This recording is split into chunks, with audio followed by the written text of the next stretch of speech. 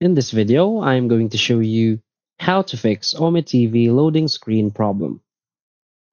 So please watch the video until the end and follow this tutorial step by step to avoid making mistakes. So let's get started.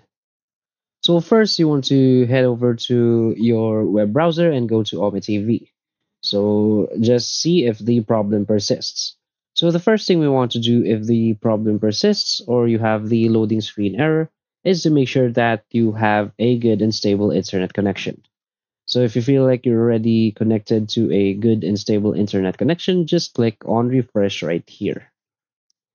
Now, if it still doesn't work, this might be caused by your Google Chrome issue. So what you can do is simply click here on the three dots icon and go to settings. Now simply search for cache.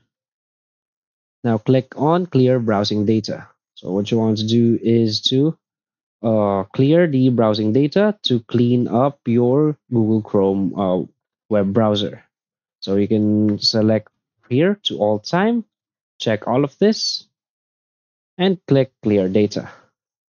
So after clearing the data, you can check if the problem persists or not. If it still doesn't work, you can try using a different browser. So the next alternative method we can do is to open a new Chrome tab in incognito. So sometimes opening a new tab in incognito fixes some bugs that your normal browser uh, is facing. So simply try that. So that's it. So if you find this video helpful, please hit like and subscribe. Thanks.